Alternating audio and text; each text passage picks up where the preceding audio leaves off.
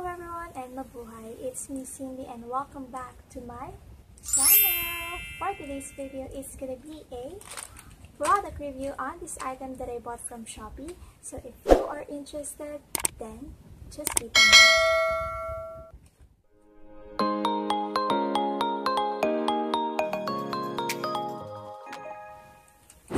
This item guys, I bought it last August 9, then dumating siya ng August 12. So like 3 days after placing the order, dumating kaagad siya. And for us na nasa province, usually ang estimated time of arrival is 5 to 7 days. So sobrang bilis ng 3 days. Kaya salamat JNP and salamat Shopee. So the reason why I bought this microphone or lapel mic is that pag may Zoom meeting or I am recording some videos, usually itong microphone ng cellphone ko is mahina yung audio niya. And also to reduce background noises. And sana with this item, ma-achieve ko yan. So yes, buksan na natin yung parcel.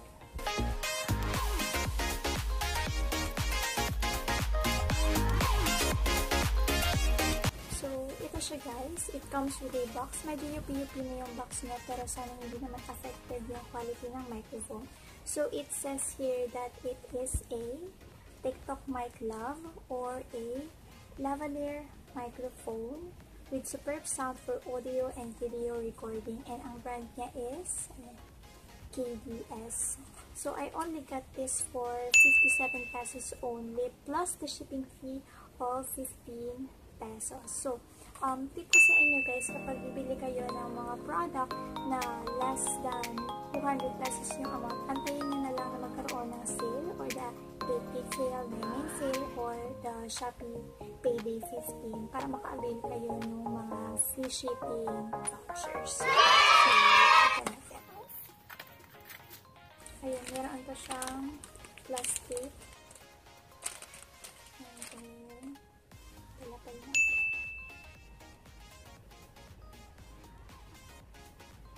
So, it has an audio jack. Yung wire niya is 1.5 meter in length. And then, meron din lapel clip. Also, syempre yung microphone ng may phone. Reduce ng background noises. Sana gumana talaga siya. Also, guys, meron ako dito. Binili pa na. It's an audio splitter. So, yung isa is for the headset and yung isa is for the microphone, since usually sa cellphone, isa lang ang saksakan ng audio jack. I only got this for 32 pesos and wala na shipping fee since kasama naman siya dito. So, nang i-try na natin yung lapel mic guys. So, to compare, ito yung audio without the lapel mic. Hindi pa siya nakakabit. Then also, I will try to turn on the electric fan para marinig nyo kung gaano kaingay kapag naka-on yung electric fan. Ayan guys, naka-on yung electric fan. And then, ita-try natin siya with the lapel mic kung may pagbabago dun sa audio quality natin.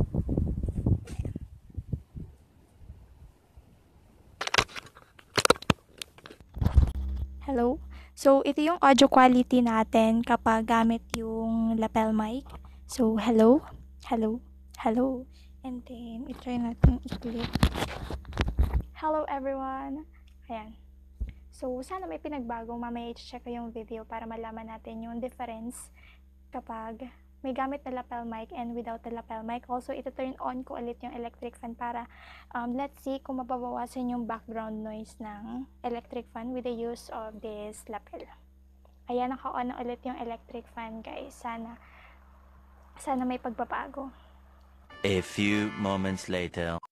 So, ayan guys, na-check ko na yung video and I am really super duper happy with this purchase since unang-una gumagana siya. Pangalawa is nadagdagan or lumakas yung audio ko.